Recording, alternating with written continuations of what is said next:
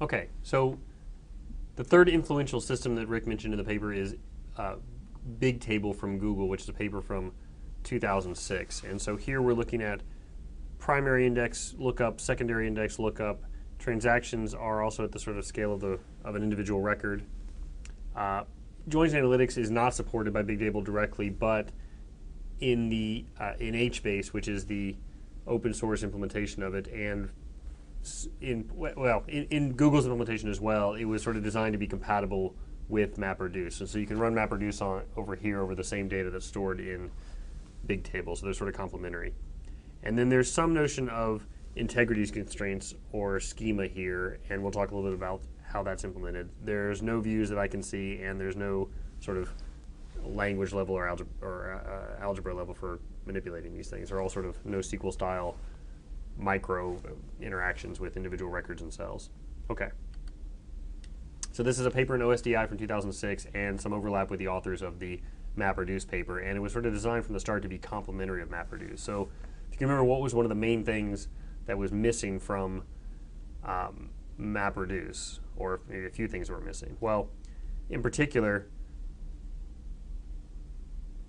you couldn't look things up by index. You couldn't get these little sort of low latency accesses. And so, for example, if you wanted to find all the records, given a big data set, you want to find all the records in some other data set that correspond to it. You want to do some sort of a join. The best you could do is process.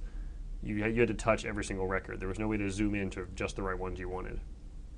Okay, and so BigTable provides that fast key-based lookup, but you can still process the overall data as a big set of key value records with MapReduce. Fine. So the data model here is a sparse, distributed, persistent, multidimensional sorted map. And what they mean here is that you can basically access any cell in a big table by giving a row ID, a column name, and a timestamp.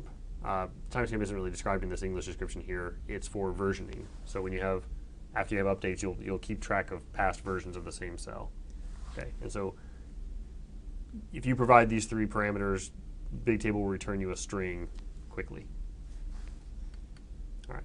So each row is data is all sorted lexicographically by the row key, which is this row ID in this bit, right? So this is some sort of primary key in sort of relational language, or just a key in kind of a NoSQL framework. And then this key range, I say that they're integers, then contiguous subranges of this set of keys will be assigned to a tablet, right? Okay, so this is a little different way of dividing up the data than we've seen in the past in at least one system. We talked about a parallel database model, and we happen to use the example from Teradata. And so how did they break up data? Well, they did it by hashing, right? So every individual record would be sent to a server according to a hash function, which you can generally just think of as sort of round robin. The point is that two keys that are next to each other in space, so sort of timestamp 5 p.m. and timestamp 5:01, there's no reason to believe that 5 o'clock and 5:01 are going to be on the same server in Teradata's model. Here they are. So what are the pros and cons with this? Well, if you're going to typically access a whole range of keys at once, it's pretty nice to be able to, when you get one, you get the others too, sort of for free, because you're pulling them all back. However, if one particular key range is much more popular than the others, just by using the time example again, the most recent data perhaps is the most popular. And so if all the requests are going to that one key range, then you've got a bunch of idle servers hosting all the other tablets that are corresponding to older times, and all the requests are going to this one tablet. And so for that reason, Teradata sort of chooses to hash everything, so that on every request, all the servers may have to be accessed, but that's good for scalability. Okay. So pros and cons. All right, so the tablet here is the unit of distribution and load balancing. So they'll move tablets between servers as things start to get unbalanced, right? If your key range is, January, February, March, April, May, and there's a whole lot of data coming in from March, they'll split that into multiple tablets and start moving those tablets around between servers in order to balance things. Okay. So within a single table, you can have these groups of columns called column families, and the column names have the family right in there as a qualifier. And this family is the basic unit of access control, so you can provide permissions on a group of columns. Memory accounting, in that they're sort of allocated as a unit in memory, and then disk accounting, so they're moved around on disk as a unit as well. Okay, and so they make this point that typically all columns in a family are the same type, which I find a little unusual because they sort of talk about it being the basic unit of access control, which suggests that there's things that go together for access control, sort of social security number and employee ID or something, may or may not be the same type. So there's sort of a logical grouping requirement that they seem to be trying to meet, but then they're the same type. They have to be the same type, which is for a very technical reason, specifically because they want to compress these things. So if you have a whole bunch of integers, it's easier to compress than if you have a mix of integers and strings. Okay, so I think they're trying to kill too many birds with one stone here. All right, and then each cell can be versioned, which is the third part of that key lookup, right? Row ID, column name, and timestamp. And each new version increments that timestamp. And so here you can enact different kinds of policies where you only keep the latest in versions, or you keep only the versions since a given timestamp. Fine. So how these tablets are managed is a master will assign the tablets to tablet servers, and the tablet server handles reads and writes from the tablets it controls. Okay, and so clients communicate directly with the tablet server as opposed to having to go through the master every time, which helps with scalability.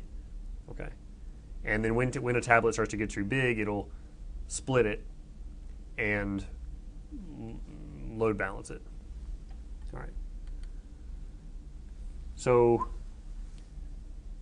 the metadata keeping track of where tablets are located is organized itself in another tablet. So there's a root tablet here that describes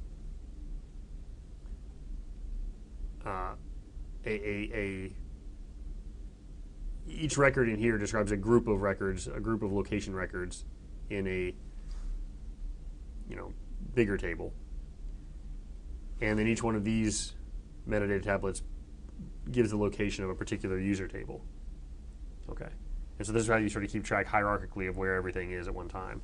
And so Chubby, that they mention in the paper, is a distributed lock service for controlling access to these things. And I'm not going to talk too much about it. Okay, so how are reads and writes handled in this system? Well, there's a table in memory that stores a sequence of updates as they occur. Okay, and a write operation adds a record into the memory resident table, but it's also written to a log for fault tolerance purposes. Okay, so if this server goes down, it reads the tablet log and can reconstruct what's going on. And then read operations are served by reading these SS table files, the actual data itself, but then also by applying the updates from the mem table on the fly. Right? So it needs a stream. It says here's the value, and then here's the stream of updates I need to apply to the value to get the true value. Okay, and then there's two. So this is fine, but what happens when the mem table gets bigger and bigger and bigger? Well, there's two types of events that occur to do the bookkeeping here. So one is a minor compaction, and this is when the mem table gets big, it gets written out into a new SS table file, and the changes are merged. Okay, and then a major compaction is take all the SS tables and rewrite them all into one big one that may be split into multiple files, and also clean up any deletes that have occurred. So deletes are just appended as instructions, but it doesn't actually remove anything, so they're sort of garbage collected. Okay, and so this way you can keep sort of the read throughput pretty high and sort of keep this upkeep going on in the background.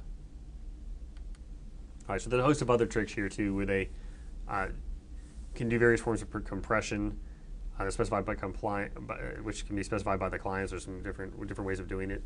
They use Bloom filters to speed up existence tests. So if I give you a row ID, a column ID, and a timestamp, and say, find me this value, what these Bloom filters allow you to do is to very quickly determine whether that does not exist in the system. So these Bloom filter data structures are pretty cool, and I'm going to walk through them in this course in a couple of weeks. Okay, so they help you quickly determine whether that key does not exist in the system and avoids disk accesses during reads. All right. And then there's locality groups you can define, which is another layer of organization on top of families. And these are groups of column families that tend to be accessed together. Fine. And then another trick here is to make sure that the SS tables, these disk chunks, are actually immutable. They never get written directly. The only time they get written is when these major compactions happen and the whole thing is sort of reorganized. And so that means that the only writable data structure is this mim table. And so the amount of concurrency control to keep things down, it remains pretty simple. Okay.